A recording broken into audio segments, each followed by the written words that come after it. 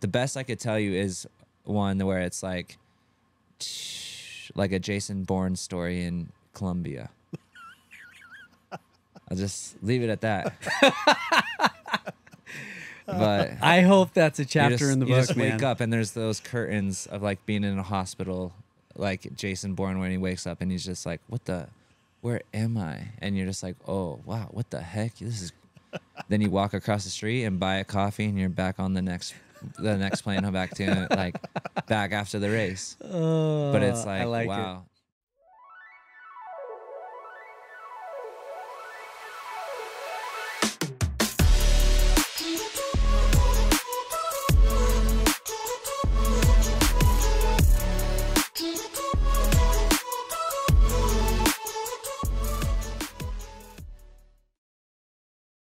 Welcome to Brainstoke. We are so excited today to be in TJ Eisenhart's art studio. We are on site, and this is incredible. The art surrounding the legend of TJ, the cyclist, artist. Excited to be here. Thanks for having us. Absolutely. Thanks for joining me. This is super cool. Yeah, it's great. First time I've done a podcast in here. It's rad. This is totally cool. I'm not sure if you want tours coming through here with buses rolling up, but you could sell some tickets. No, it's definitely a certain energy I like to keep in here, and it's such a safe space for me and a very sacred space for me. And so when people are in here, I don't know, it's just like a safe place, a very safe place for me that I love, and it's allowed me to create many things. And so like certain people that I bring in here, they feel that energy. So I don't really even worry about people bringing in negative energy, because it's like this studio like heals it. Like you can't be in a bad mood and like come in here. You usually leave if you like have like somebody like came in with a bad mood, they'll like just leave, you know, like, or they'll feel good by the end, Well, we're feeling the good vibe, man. Yeah. Surrounded with good colors. You're in a Hawaiian shirt. You're repping it all. So we're excited to be here. In terms of the capability for us, Brainstoke, to be here, we want to thank Aspire Counseling Network and Aspire Medical, our two sponsors who are all things mental health in the state of Utah. So thank you to them. Here we go.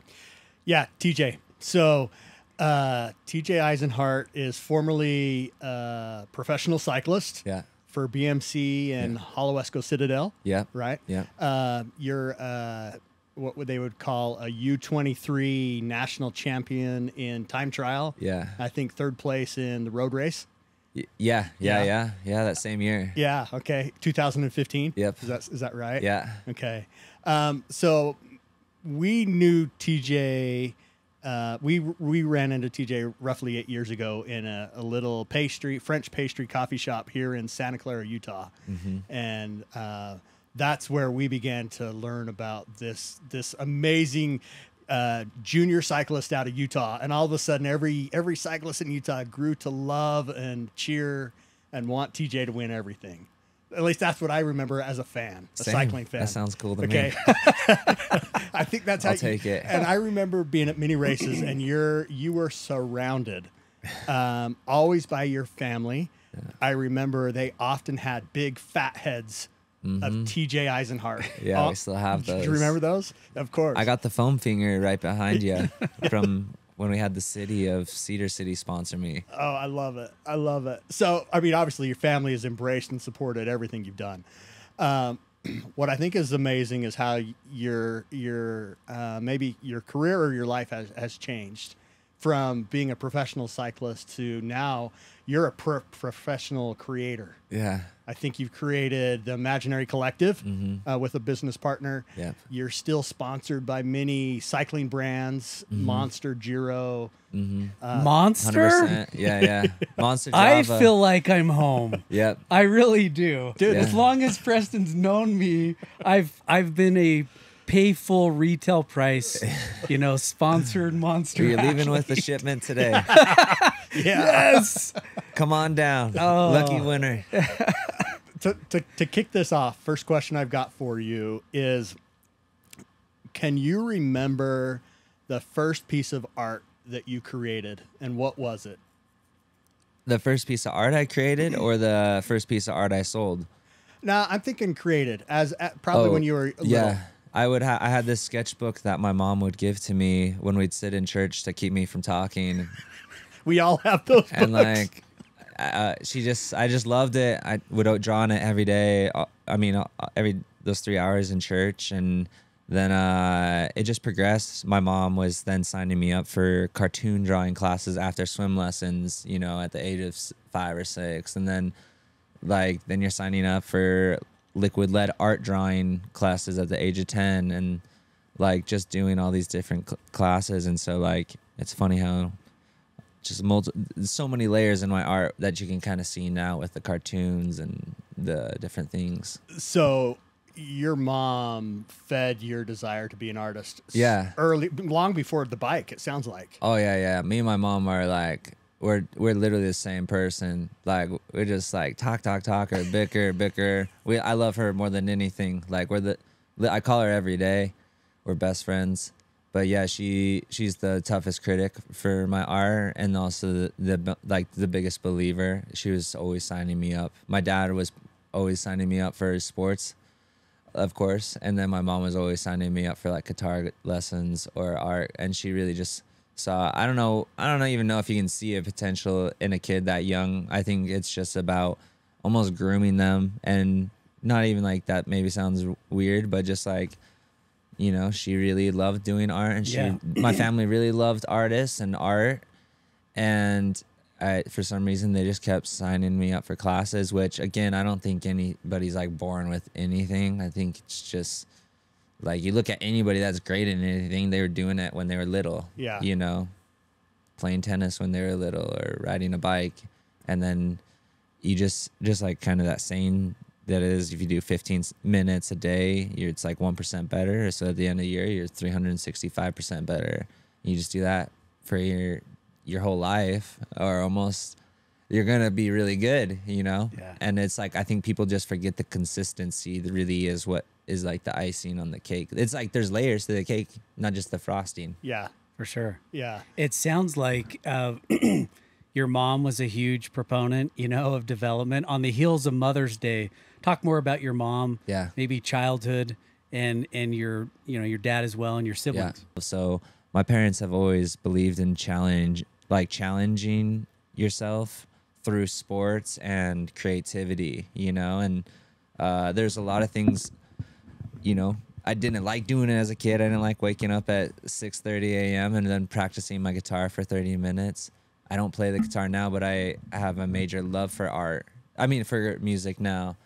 And I hated that then, or I didn't like doing the art classes, of course, as a kid. But like, a kid doesn't know what they want. They're young. There's 5 years. You're 5 years into life, or 12 years into life. You have no idea, you know. And now look at me, like, live like a retired lifestyle, better than a retired lifestyle. And I'm 28 years old, and most people are like suffering in some type of corporate America and just hating life, and everybody's depressed and having to take supplements, or having to like, they feel anxiety, and it's like nobody's getting enough sleep, then nobody's like really taking care of themselves. And because my mom and dad challenged me young and putting me in classes and allowing me to grow and challenge myself, then it made me who I am now.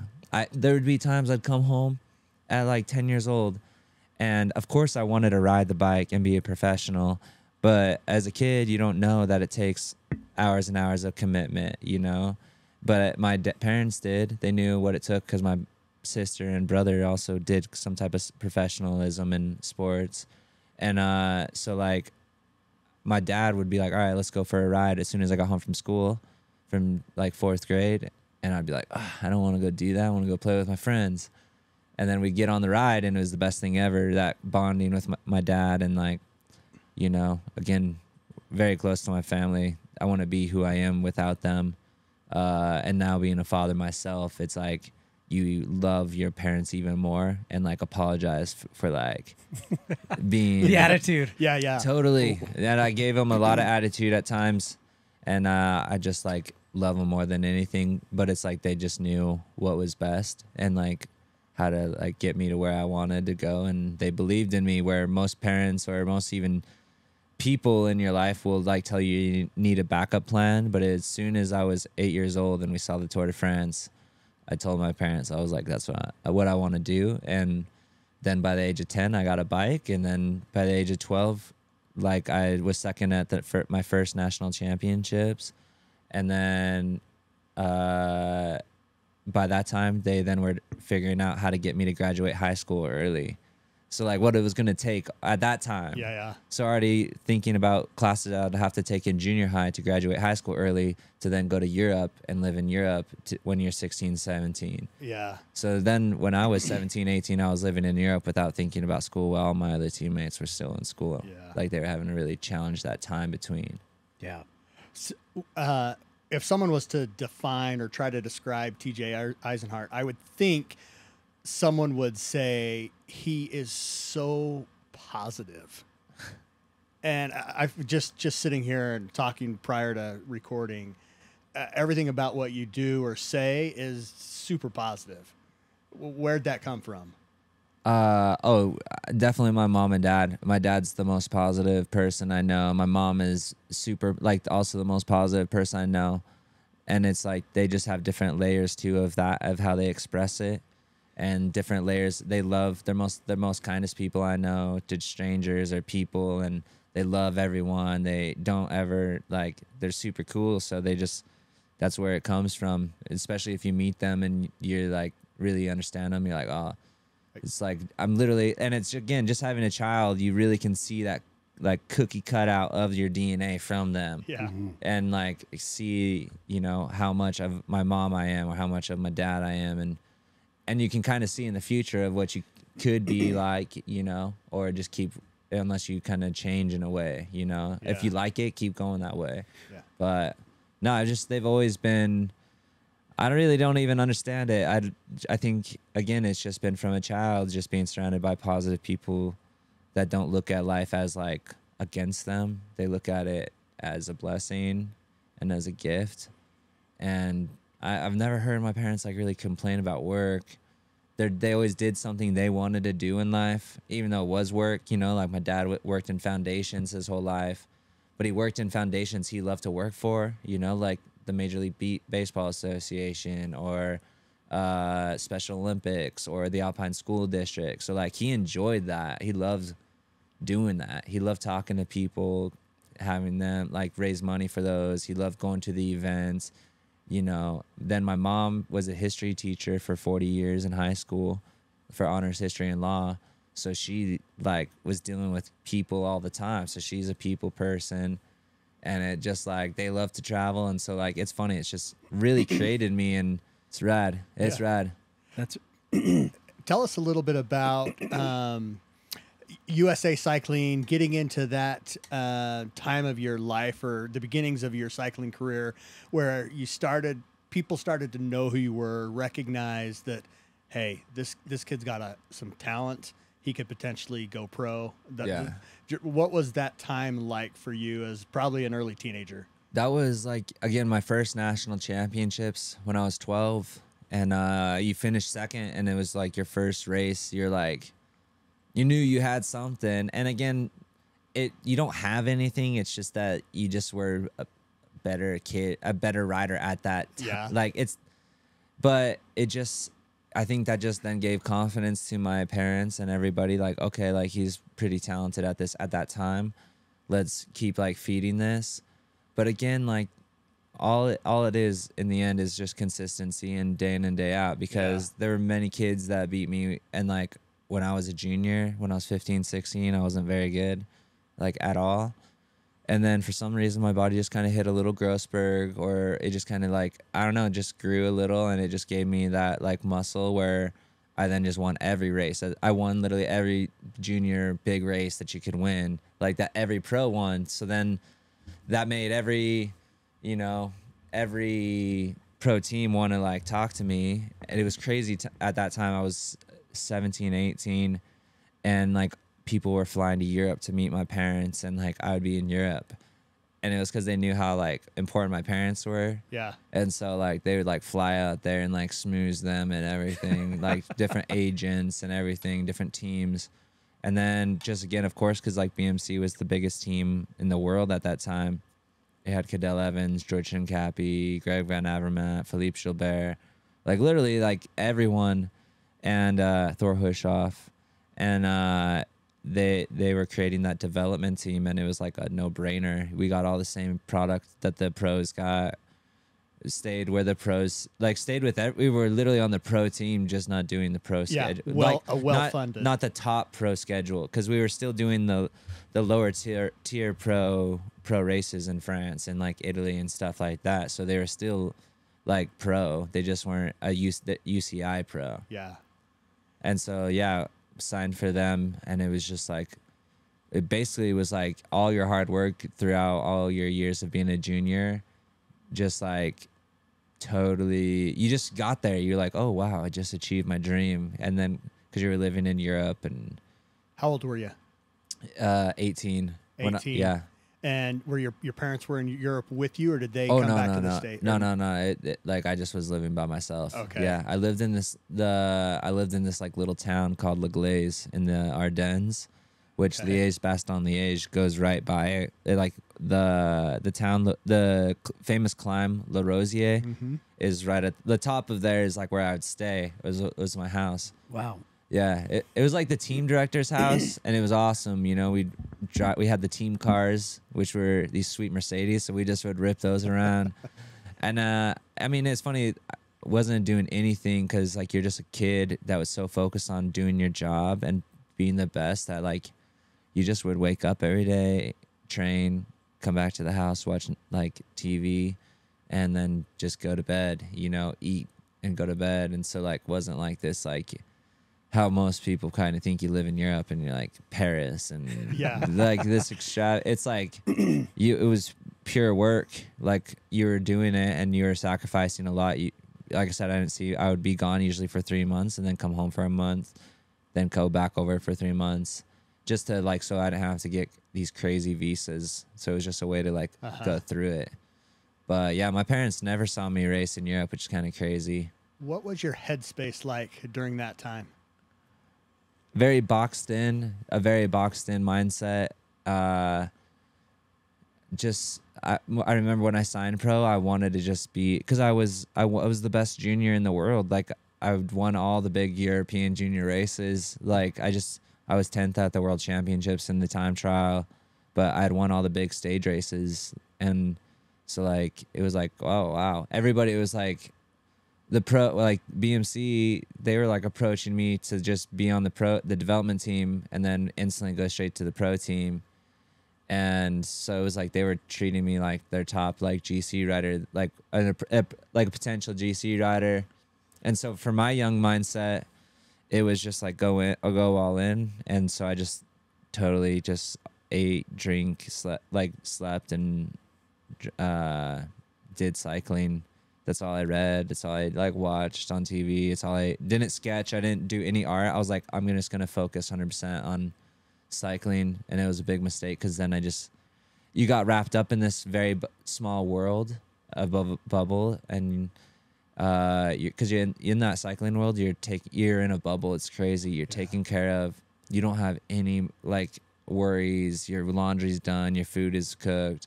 Like you're massaged every day. Like you're literally like just like this top steer. Like you're just like taken care of. And like yeah, you just kind of allowed it to kind of take over your life, where it was my identity. It was all I was. And I remember calling my mom like after like 3 years and being like, oh, I need to do something. Like I feel stupid. I was like, I would like to go to school. So then we signed up for some classes at the university here. And I did like 3 classes. I did nutrition, I did art history, and I did basic like sketching art, like where you work with charcoal and draw live figures.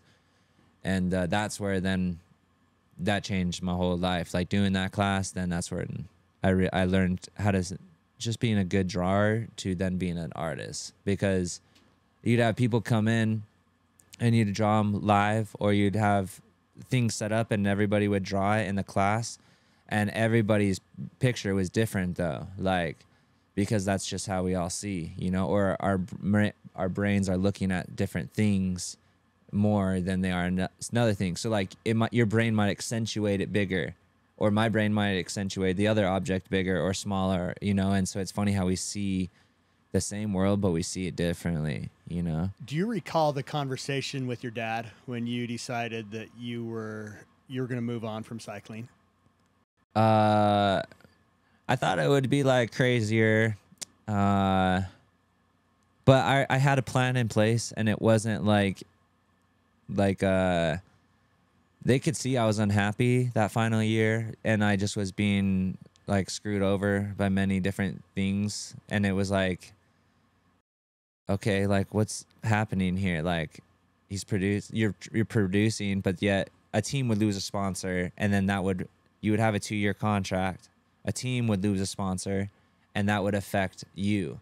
So that 2-year contract you had doesn't mean anything because that sponsor just left. And so now what you were getting paid, you're getting paid, you know, only like 60% of what you were supposed to get paid. It seems like from the website, you know, did a little reading that your dad and brother are big into helping you run the business and kind of run your brands and what you're doing. Oh, yeah. Yep. Yeah. My brother, he works at Wells Fargo, and so he's really smart with, you know, finance and everything. And funny, my girlfriend now does the same thing he does. But as I was growing up, he handles a lot of like professional athletes accounts and everything, and helps them out. And so like he knew exactly what to do for me when I was a pro, and like start a business, get an LLC, and just start growing that, where you can then start growing it, you know, and just handling it different. And that was, you know, and it was funny, my brother does that, but my brother is the one where like, because he would work at Wells Fargo the night shifts at the International Center, and there would be hardly any calls. Hope his boss isn't even listening. He's his boss, I think, now, but whatever. Nobody's listening. Oh, but like night shift. Yeah, he would be the night shift, and I would call him in Europe because my race would be the next day, or like we'd be on the same time. Yeah. And he would give me, he's so smart. He's the smartest person I know. And he just analyzes everything. And so like I would call him about my races, and he would tell me like where to attack, who won in the past, Race where strategy. they won, like all this race tactics. Cool. He's so smart because he won a national championship in college baseball. And so he's very athletic and professional, but he is definitely very keen on like tactics, and very keen on like the history of the race, and very knowledgeable of it, and will look into details about that stuff. And then he's really keen. He's really a good talker as well, like myself. Gets on with everybody. And so then he became my agent at the end of my career, and we would just have some good times, like talking trash to some teams and everybody, because we just knew I wasn't going anywhere, or like going anywhere to like Europe. Like we knew what I was gonna do, and so we just would have fun. It was awesome. I remember watching. I took him everywhere though. Like we partied with Lance. Like I took him on to Lance's like trailer and like everything when we did the podcast, and then took him to Lance's house that same like and did Lance's race and stuff. But like, so that was cool. Like my brother, both mine and my brother's hero, like I was able to like introduce him, you know, get him that ticket, kind of like meet him, you know. Whereas like Cool. It was funny, we were having a conversation with my nephew, and he's like, "Oh, I'll never meet Steph Curry." I'm like, me and my brother looked at each other. We're like, "Dude, you never know, man." Like we didn't realize we would be kicking it with Lance. Like every one of my heroes I've ever had, I've met and friends in some type of way, you know? Yeah. And it's just crazy now. Was he your guy? I mean, when you were growing up, was it like if somebody's saying he wasn't, they're totally lying, because they're trying to just, I don't even know why they're lying, because it's not even a big deal. Like it happened, and everything happened around it. Everybody was doing it at that time, and it just happened. Like big deal. Like he's the reason sales spiked in the US. He's the reason Nike got into cycling. He's the reason I got into cycling. He's the reason a majority of Americans got into cycling. Yeah. He brought the sport to us. And so it's like, if you're saying you don't like him, that's fine, but don't say what he didn't do didn't progress cycling and didn't help USA Cycling and help get people on bikes, because it did. And he also raised money, you know, did a lot good for his cancer foundation and everything. And it's like, might not like the person from like his attitude or standpoint, but like did a lot to change the sport, and he's still doing a lot to change the sport. So it's like, I just have all these friends in that same era, you know, with like, it's like, I'm not even gonna, but it's like, they're all different, and you just realize how cool everybody is in their own way and in their own form, you know. It's like, but and you just also have to understand how intense cycling is and how demanding it is. And it's funny meeting all these people and seeing how quiet they all are when they're not on the bike, or how kind they like, but then when you put us on the bike, it's like very aggressive, competitive spirit. You know, it's like Levi Leifheimer, the nicest person I've ever met. Well, I would never have wanted to race against him, because he just sounds like he would have like beat the crap, like just totally competitive, because he won you know, like you have to be competitive, you have to be aggressive. And I understood that at the 2019 national championships. You know, somebody cut me off in the peloton, and I like started yelling at him, and that awareness hit me right then and there, super strong. And I was like, ooh, I don't like the person I am right now. Like, I don't need to yell at that person. I don't even care about winning this race. Like, I realized in that moment I was yelling at him because it was like, your team like expects you to be competitive and turn on that like competitive vibe and like aggressive vibe, which you kind of need to have. You definitely need to have, but I just didn't want to do it anymore. So like, I'm not saying it's a bad thing. You have to, in football, any sport, you have to be aggressive. And when you turn on that mentality, people have to kind of get out of the way, because sometimes you can kind of be like, you know, not a nice person. I wasn't a nice person all the time. I felt like when I was competitive, I felt like I was I was a nice person. I just you feel very selfish, and you feel like not good, you know, because cycling's a very selfish sport. You have to be all in, and like people start really surround you and, you know, do everything for you to succeed. And so like, you just kind of like don't like that. Eventually you're like, ooh, I'd rather. With all that they give you, and as cush as it can be, I mean, you're destroying yourself every day. You're doing insane training rides and going out there and staying fit. But with that level of care for a pro rider, it sounds like there's also this incredible weight and expectation. You know, was it during that time where you were asking your mom, hey, I need to get into school, I need to, was that your way of saying, I need a way to cope with the stress of the expectation to stay in this? Totally. I mean, you're just, again, I had made that competitive and racing my whole identity. And so I didn't know who I was when it was bad. You know, you don't know who you are when you start losing. You know who you are when you're winning. You're like, oh, I just like to win, and I'm a winner. Yeah. I'm the best. But when you're losing and you feel like, oh, I'm literally the worst, and you start beating up on yourself, saying really nasty. It's like just crazy. I can't imagine saying the things I'd say to people that I had said in my head, you know? And it's like, I don't say those things even close now, but you just weren't nice to yourself in races. And it's just like that pressure, it was just a very deep pressure machine. And like, I felt like I was also, at that time, I was Mormon. And I just felt this deep pressure too of like, ooh, be the first Mormon, like kind of pro cyclist, and like do that. You just kind of had this pressure, kind of this community, not like in a negative way. I'm not saying anything negative, but I just felt, now that I reflect back, like a pressure of this community to like, oh, do this. And again, that's not it wasn't a thing why I stopped, or like, it just doesn't, you just feel other pressures too, because you grow up in a pressure like machine. I grew up like not in a bad pressure machine, but like, ooh, I was playing like baseball all the time. My parents were signing me up, so like I always wanted to like execute and perform and be the best. And when me and my parents talk, it's like I want to like always tell them about the great things you're doing or achieving and doing. And so I didn't like losing. And so when I was losing, it made me feel really bad about myself because I was putting too much pressure on myself, feeling like I made it my identity, where if I just had removed myself from it, I could do other things now, you know? It sounds like the pressure that you put on yourself, thinking that the community expected you to be those things.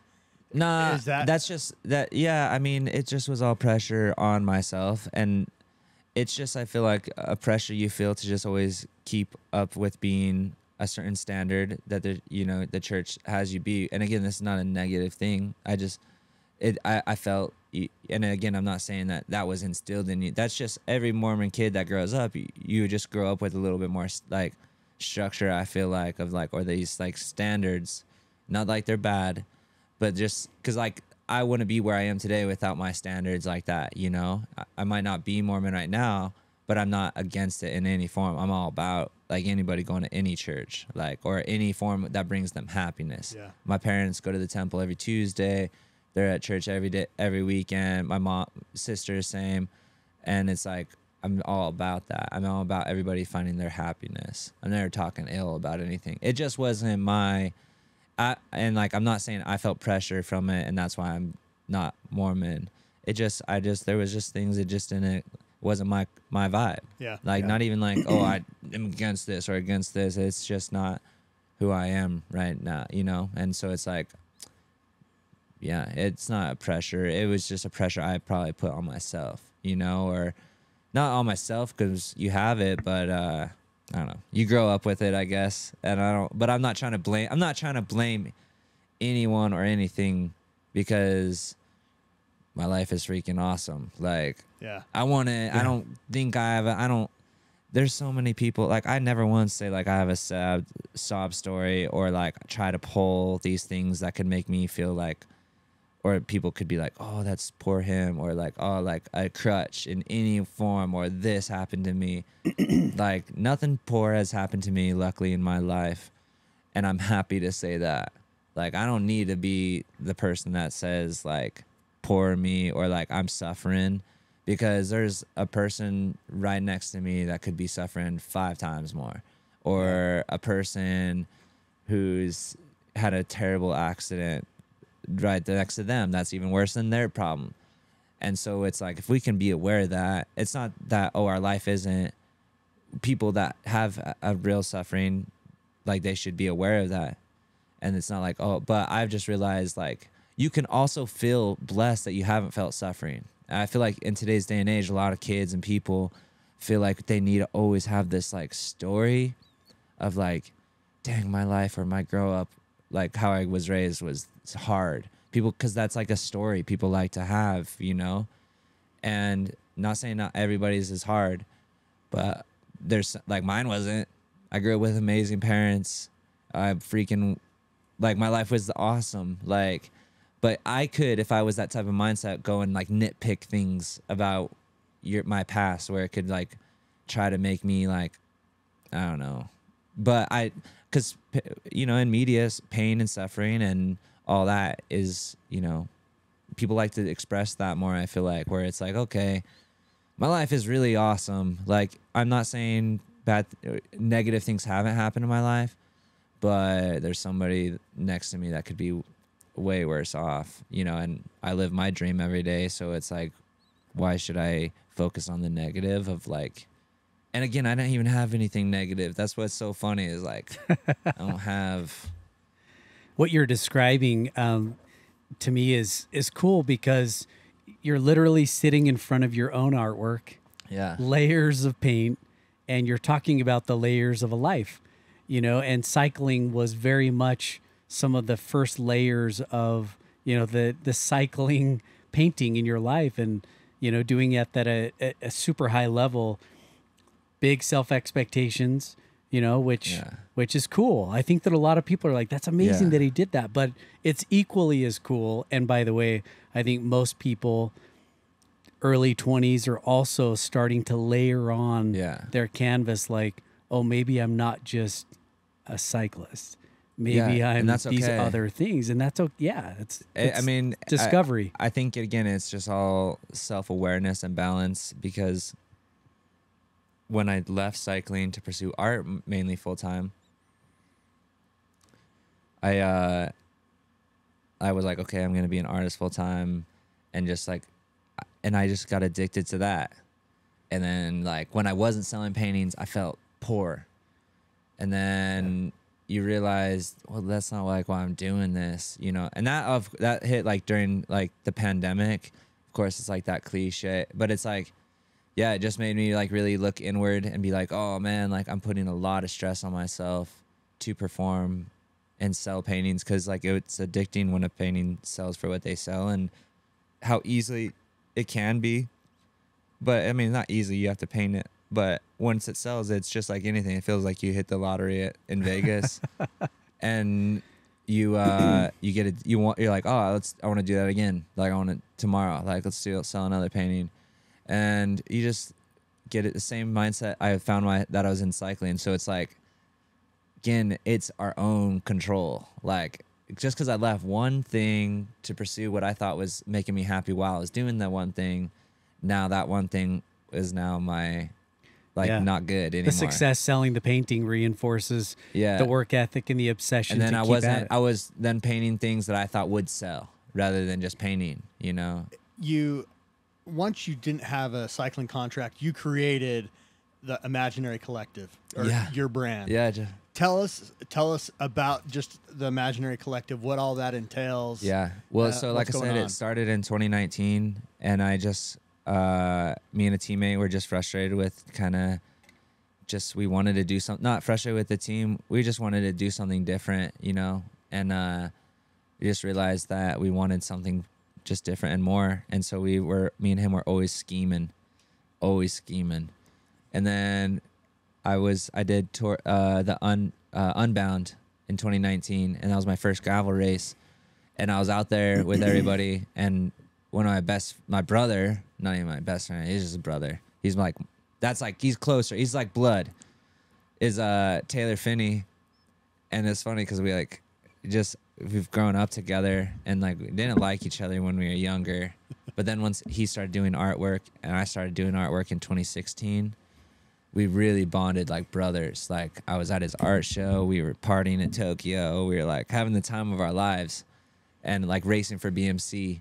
And then, you know, you just like, let's see, I spaced on the question again. What was Well, just explain it. Imaginary. Oh, Imaginary. Collective. So so me and Taylor are super close, and we were at Unbound together because he was doing it for EF at the time, and he wasn't happy with his life, and like his racing career, and I wasn't happy, and we were just sitting in this like treehouse the night before the race, and we just were like at this Airbnb, and we're like, yo, dude, like, what are you gonna do next year? Like he was like, what would you do next year if you could? I was like, oh man, I would do this, and we did the Unbound the next day, and it took me and him like 14 hours. We just kept getting flats and hanging out, having fun with everybody, and it was cool. And then a week later, he like calls me up as I was on a ride, and he's like, I'm in. And I'm like, what? I was like, what? You for real? Like, you make real money on EF. Like, you're about to do the Tour de France. And he's like, no, I'm in. I was like, okay, sick.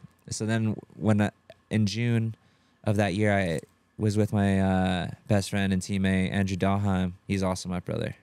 And we were at a race, Tour de Beauce in Canada. And I was like, dude, Taylor's in. And we knew just from having Taylor in and myself, it was really going to solidify a lot of brands interested in like supporting us. Mm-hmm. But then just as the summer went on and racing and us approaching sponsors to like support us that first few years, it was getting too complicated. They really wanted to like have Taylor by like the palm and control him, which as everybody knows, like right now you can't control him. He's a free spirit. And that was the whole point, was we were just meant to have fun on this project and have all these different brands support us and do all these cool collaborations. But at that time, it was like ASOS wanted us to work with them really together. And they were only interested though in Taylor. So as soon as like we figured that out, we were like, oh no, we don't want to. I called him up and I was like, yo, I think we have to kind of like not have you part of this, because it just is like too many people are interested in your name to like control it rather than let you free like we want to. Yeah. So then that's when he started Manifest Butter and I started Imaginary Collective. But I called Taylor up on a ride and I was like, what do you think of Imaginary Collective? Because I just watched a documentary, an awesome snowboarding video called As a Crow Flies by Red Bull. Yep. That was a good one.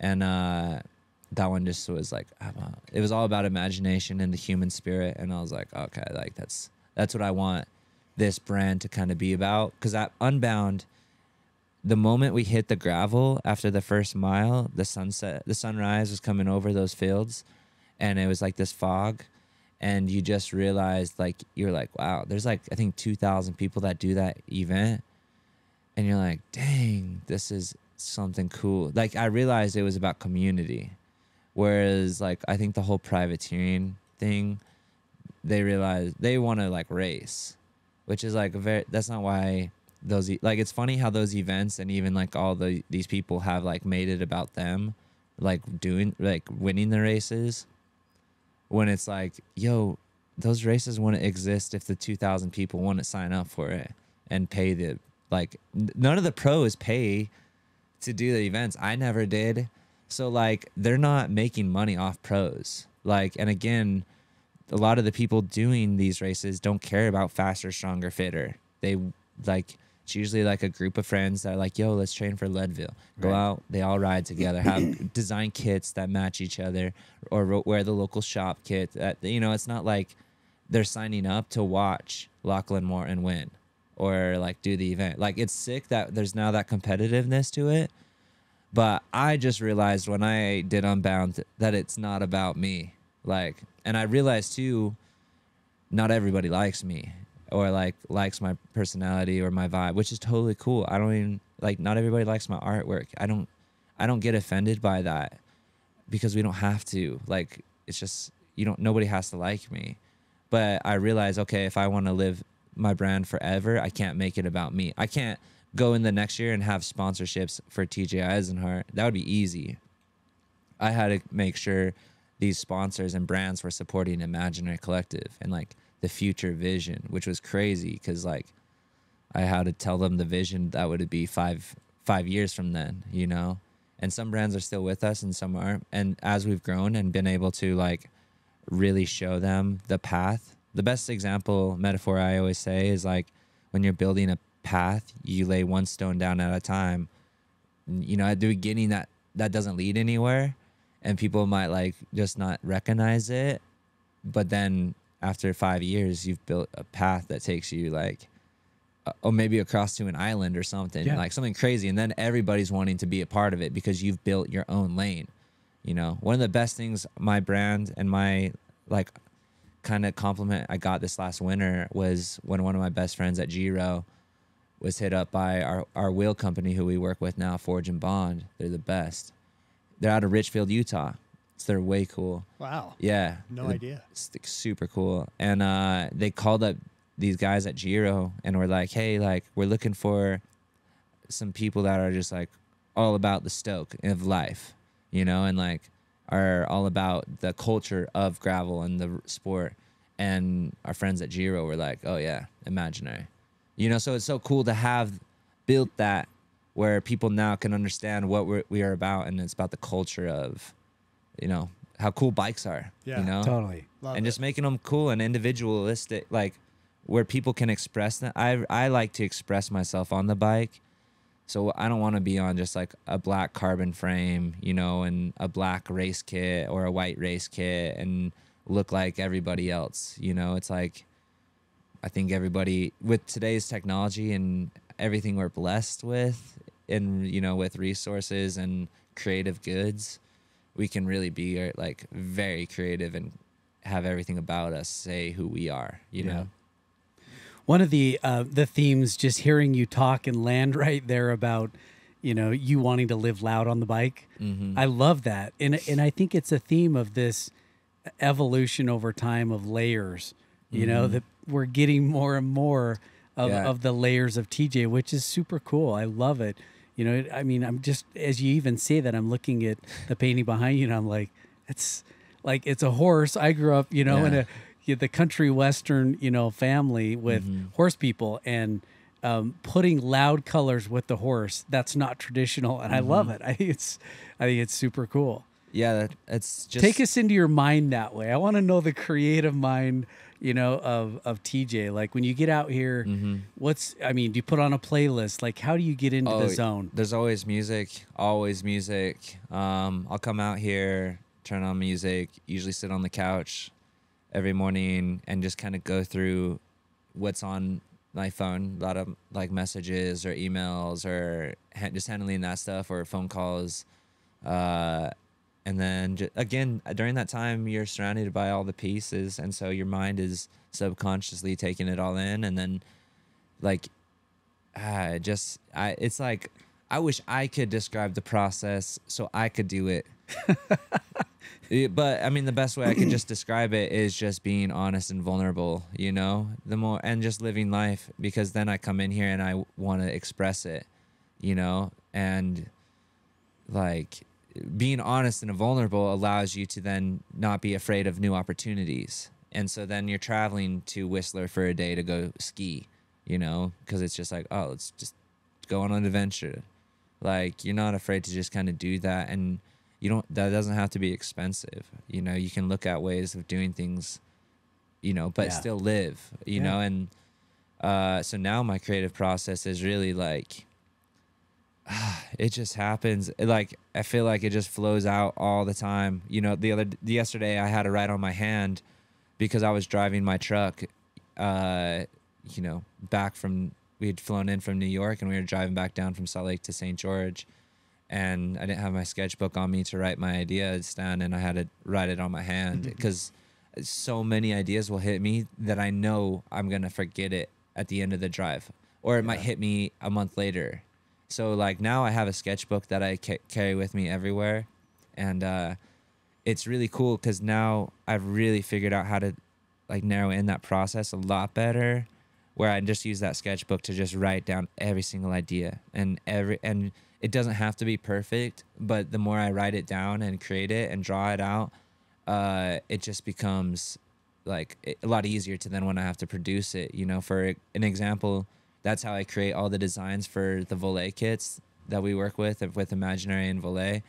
And we just dropped, actually today, we dropped our summer jersey.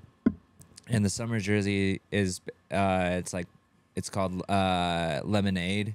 And it's about making, you know, like making life your lemonade, you know, like, oh, I got lemons, I'm gonna make my lemonade. Like, it's just kind of that, like, you know, here life gives you lemons, make some lemonade. And I have that tattoo, I have that lemon tattooed on my wrist, and I was just sketching in my sketchbook and drawing the lemon and drawing all these kind of cool writing the way I wrote it and everything. And I sent it, and it just hit me. I was like, what if this jersey was yellow? I was in New York, and I was like, it just like hit me. I was like, whoa, what if it was yellow with because I really like the lemon. And I was like, that would be crazy for the summer. And I just messaged instantly Brian at Volet, and within 48 hours, the jersey's made, like done, you know. And it's so cool how they taught me, like, just, you know, just sketch it and they'll create it digitally. And now we have like such a cool design where if y'all go and see it, and there's actually these cool Easter eggs on the jersey that it's like, it's directly from my sketchbook. So if I take a photo of the notes in the sketchbook, they're hidden on the jersey or underneath the pockets. Oh, cool. Or all the designs of all the drawings on those jerseys are in my sketchbook. So those jerseys, again, just like the hats I create or anything I do, came from my hand. Yeah. I have such a good relationship with Volet where I don't do anything digitally, and I just call them up and take tons of photos and write tons of notes and send it to them and we walk, you know, they hit it on the head. They just crush it. They're the best brand, you know, and easiest to work with. I love that. In fact, when we spoke on the phone, one of the things that had me stoked about coming today to spend time with you, you said the more vulnerable you are, the better my art is because people can feel my soul. Yeah. And then you went on to describe that the painting is an evolution, that you will paint Totally. and then you'll come back to it. You'll put another layer, come back. And the layers that you're adding to the paintings are often from the experiences that you've had, you know, up until that point. And that's such a cool metaphor for life of just, you know, I'm going to paint the lemon, you know, being sour versus sweet and the evolution of it. And Yeah. I think that's amazing in terms of just your mindset. Yeah. It's I think just about kind of experimenting and seeing what's working with what relates. I get what it's since having my daughter, I've always thought about how can I break things down to a simpler form, because I wanted her to really appreciate my art, but I also want adults and to appreciate my art. And so it's kind of like funny, you just are trying to find ways to connect everyone in a simple form. And that's why some of my paintings, not all of them, will have like some cartoon characters, or like I've used the wolf a lot, you know, and this wolf has his tongue out and like his eyes are spinning. And this one is the first one I ever drew. And I drew it because I had just started dating my girlfriend, and you have this massive motivation for life, and you just are like, oh wow, I feel like really life wants me to win.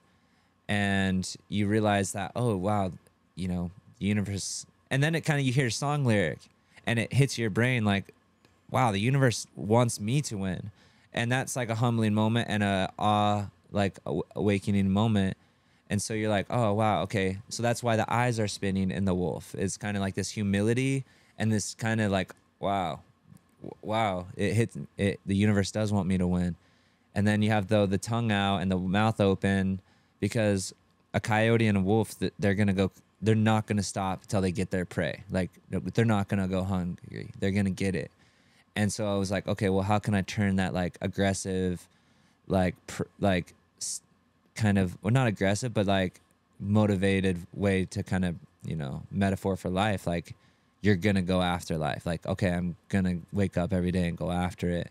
And so when those two kind of hit, once I just wrote that, like, and these are all months apart, but one day I just wrote "The Universe Wants Me to Win" right next to it, and that just shifted everything. Like, all of a sudden, then in all my sculpting and ceramics, I started putting it in everything, where Shane was just like, what is this?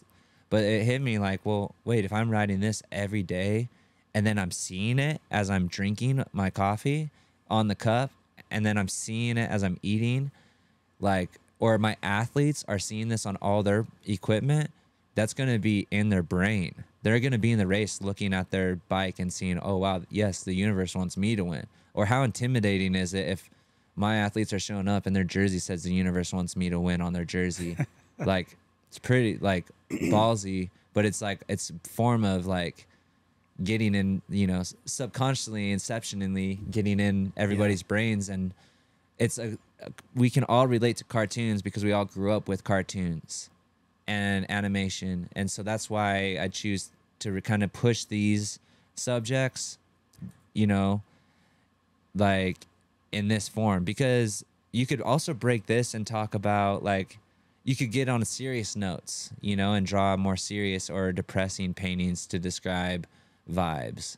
But right. I just choose to do like the positive side, because I want like people that are buying my products or clients that are buying my paintings to really feel that energy. And they're, like I said, they're paying the money for that.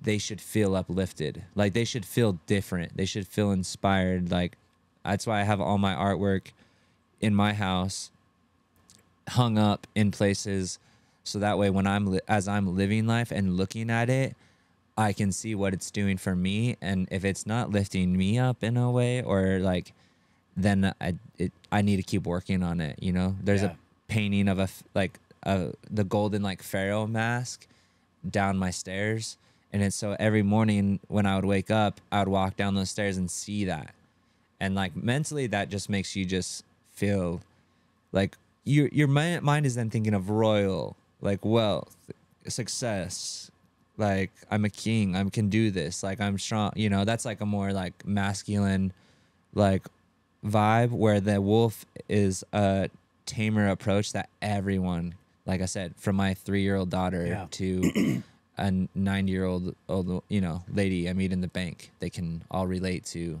that. So. Sitting here for a while, I've read it several times. Why wants?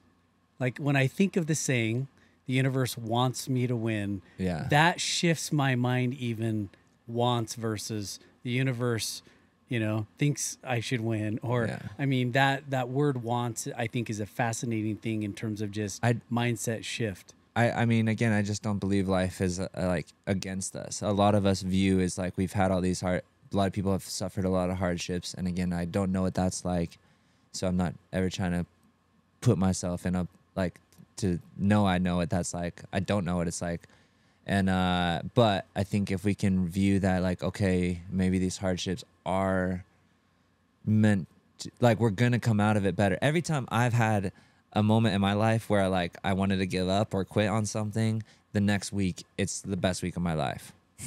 Or like the moment I've had a really hard moment, the next day I get a message and you know sold this or did that. Like it's just funny how the universe, and again, and I think if we just put that in our brain, then we're gonna do that. Like I'm a big believer of us making our own path.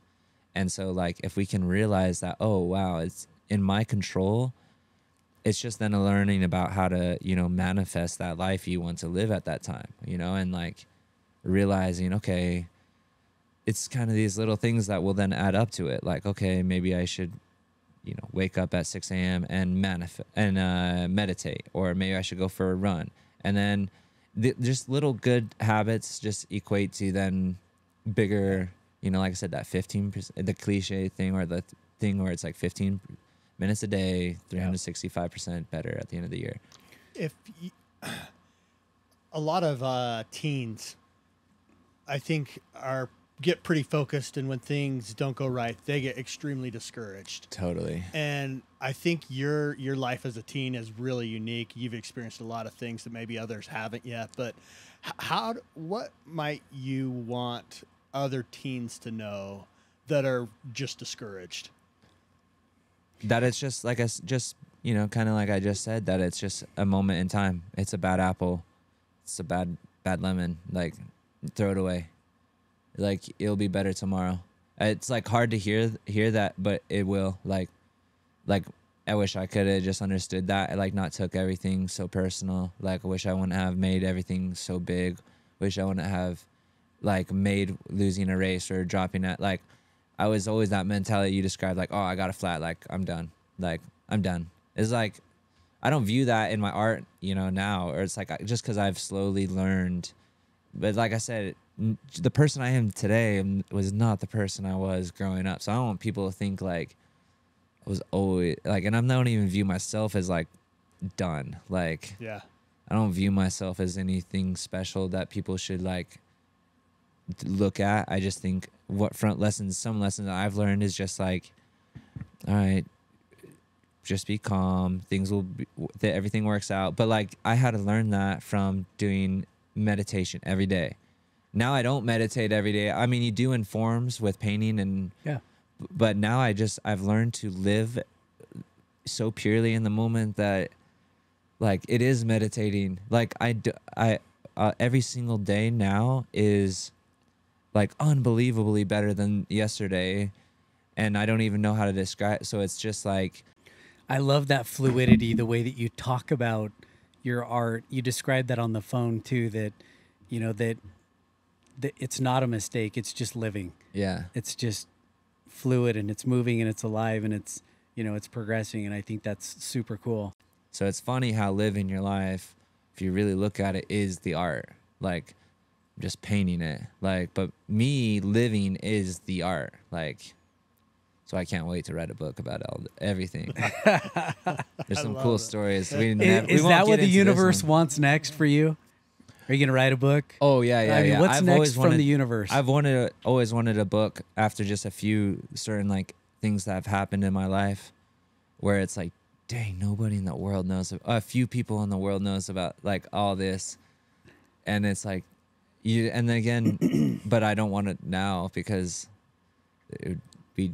I'm not done. Yeah. Like there's so much I want to live, and like it's the stories are just getting better every week. So like, Give us one story in the chapter of, you know, man, the book of TJ, the book of Eisenhart. Actually, that could be like the New Testament or something. You know, there's just some. I always tell people like I just might need a cold beverage in my hand for a lot of those stories to come out, but like. There's just some good ones. I'm not going to share them right now because I don't want to even spoil a lot of them. You know, like the best I could tell you is one where it's like a Jason Bourne story in Colombia. I'll just leave it at that. But I hope that's a chapter in the you book, just man. wake up and there's those curtains of like being in a hospital, like Jason Bourne when he wakes up and he's just like, where am I? And you're just like, oh, wow, what the heck? This is. Then you walk across the street and buy a coffee, and you're back on the next plane home back to back after the race. But it's like wow, yeah, it's funny stories like that just like happen, good. You know. Yeah. But they're worth writing down because it'll be better. For sure. Finish off freestyle for us. Anything, you know, obviously. Brainstoke is all about the struggle and stoke of life, you know, the mental health, you know, of everybody. And today you've shared a tie. I had no idea that the lemon was tied so symbolically, which is so rad. Well, everything, looking at some of your stuff. A lot of my, all my tattoos are, I mean, everything I do, it's not like I try to be symbolic or like, oh, I got this. Like, again, it's funny. I was living above a fruit market and you just start thinking and you just start breaking down. You start thinking abstractly. And sorry, I keep turning my hand like this. Everybody on the camera is going to think I'm weird. No, it's just like I'm very but you start breaking down abstractly because I'm an artist and you start thinking about things deeper and meaningful and how they can affect people. And something as simple as fruit can, just looking at a fruit, you're not going to hate a bad fruit. You're going to just move on to the next one. So why can't we just do that with life?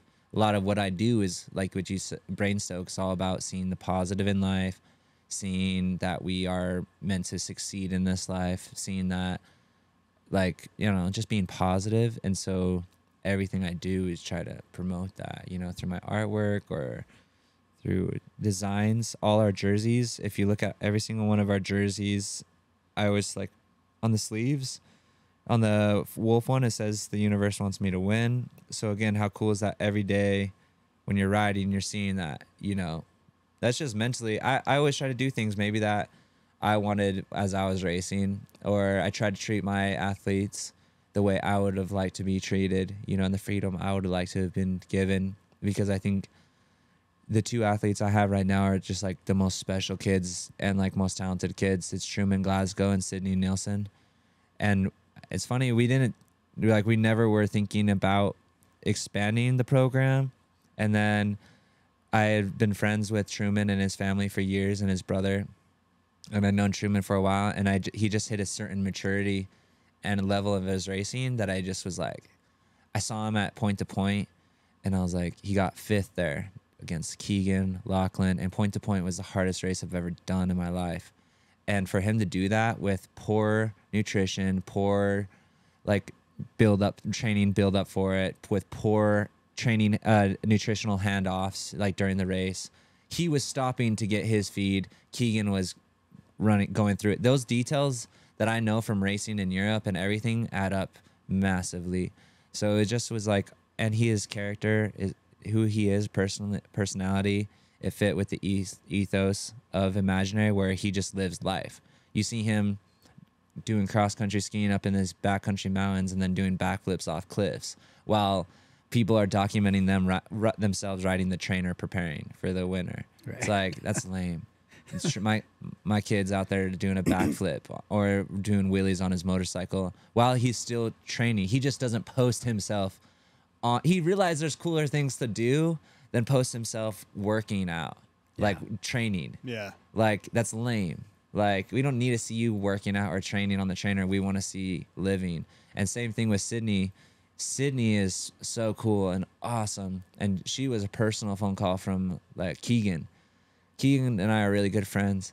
Love him. And like, he called me up because I was just like really starting to, he knew I was like looking for a female rider to bring onto the program. And he's like, dude, I got this girl. She's like perfect for imaginary. Which is funny, like Keegan has nothing to do with imaginary, but like I think he views imaginary as something that's good for the ecosystem of like kind of just the sport, you know? And he called me up and he's like, this girl, she dyes her hair all the time, like all these crazy colors. She goes to school, really cool personality, everything. He said that he had like trained her and everything. So like I knew then her numbers, everything like training wise would be awesome. Never once met her, never once like, and then just called her up and was like, hey, like I want you on the program. Like you have got like outstanding reviews from Keegan. So like that's pretty much, and then I talked to her and she agreed. And so like it's cool to have these two kids that now we take to events and totally groom and like get them, you know, rather than us talk to sponsors, we take them with us to communicate to our friends that, you know, the guys at Volet, you know, we bring them with us. So then they're becoming friends with the people at Volet or the people at 100%. So rather than them like, oh, we broke our 100% shades, can you email this person to get us a new pair? They're already friends with that person. So they can, it's a quick message of like, yo, like this just happened. Oh man, you know, and they're building these relationships where it's teaching them to have relationships with this, like with the industry, rather than view it as like, pay me my money, sponsorship this year. And it's like you're building something different. And then I'm treating these athletes like Truman and Sydney as like their rock star, you know, like we're designing jerseys off of their personality. So like the helmets behind y'all are their helmets, but they're all different, but yet they all race for imaginary. But That's cool. yeah. So wrap up any way you want. You want to talk daughter, family, girlfriend, any shout outs to anybody you want to, but take a couple minutes and wrap up any way you'd like. Yeah, no, just stoked y'all could make it here today. Of course, always love to everybody, always love to people that have been supporting me or knew me since I was racing. It's funny, Shane Christensen, my professor now, knew me when I was racing for BMC just like y'all did, and it's just cool now. You know, I'm grateful for all those people that have always supported me and believe in me and see that and buy my art or do that. So I'm like, I don't take anything for granted. I'm just blessed for everybody's love and that give it to me. And if you don't, I'm still grateful for you. And like, you know, I'm very blessed for my girlfriend, extremely blessed for my daughter. It's the greatest thing that ever happened in my life. Everybody knows like when they have a kid, it totally shifts. And Andrew, yeah, everybody, I don't know, not accepting an award up here, so I don't want to get this. I don't know why you got me talking like, oh, I should. No, just everybody knows. I call every single person that really matters to me in my life almost daily or weekly. So like, and it's not like people don't matter to me in my life, but like if I was shouting somebody out on here, they already know. They already know. And I don't know why they need a shout out. Like, yeah. What's cool though, TJ, when I asked the question, you immediately went to gratitude. Other people who got you here, helped you get here. Oh, it's interesting. We ask the question at times when someone immediately jumps to lots of additional advice, a lot of feedback, which is cool too, you know, but it's cool that you went to, you know, your attitude of gratitude for people who helped you get here, which is cool. If you're not willing to be humbled or like, you know, daily or just like learn, especially from those you love, like those that love you are not giving you poor advice to hurt you or like advice to hurt you, you know, like there's a lot of things I need to work on in my life and do work on daily that the closest people to me tell me, you know, and it's like yes, I might be sad in that moment when you're hearing that, but you realize they're there to teach you, to like help you to be better, you know? So, you know, you're not talking everybody's ear off. You're learning to kind of allow that space to happen, or you're not doing this. And they're not negative things. They're just people closest to you will give you advice that sometimes when people are closest to you, you don't want to listen to, which is funny. But like, those are the people you should listen to, because like my mom is my biggest critic for my art. There's tons of pieces. She'll be like, oh, I don't like that. And then a month later, she'll be like, oh, this is actually my favorite. That one is my favorite. But it's like, I grow from her advice, or I grow from my girlfriend helping me out with things, or people like my daughter humbles me every day, like humbles me every single day, because you just realize how much better you can be, you know, you with patience, or, you know, a 3-year-old daughter is going to teach you everything with patience. And then you stress about when they're 13 or 14. So no, I don't know anything. Honestly, I just want to keep being better. I think that's the difference. Well, we appreciate your vibe, you know, your attitude. I think those are always super positive, and we can all learn from that. So that's what I'll always happily. That is what I realized was my super, or like is just being you. And like, if I can just be my vibe, people like that. Like, and I'm not being confident, like cocky, like, oh, people like my energy. Not, if you can be introspective and realize what makes you kind of special at times, and realize, oh wow, like I can make a difference with my positivity. Not like I have to put on an act, but you just are aware that, okay, I'm a more positive person than kind of the normal. All right, how can that help? All right, well, just me being me. Like I said, I've learned to like not be preachy online and being like, oh, today was such a positive, blah, blah, blah, blah, blah. And just post my life, or just do my life, or people I meet, I just live my life. And the people that are around are usually like, they like that, my energy. And it's like, I've just learned to not like, it's not a act. It's funny. I think people from social media, because in my past, it was like, that was the only way I knew how to express it, was like kind of preachy. They would think I was like all fake. Like, but then they met me and they'd be like, oh, you're cooler than your social media. Yeah. And so then I just kind of have learned to like how to make my social media be who I am, rather than like this like flared up peacock, you know? Yeah. Right. So your life speaks it well enough, man. I mean, you're incredibly articulate, but thank you. Your life is doing the speaking, and this was friggin' awesome. What the heck? I'm Thanks blessed for y'all having came us. here, man. Thanks That's for been having great. us. I appreciate it. You've had your daily dose. Daily dose.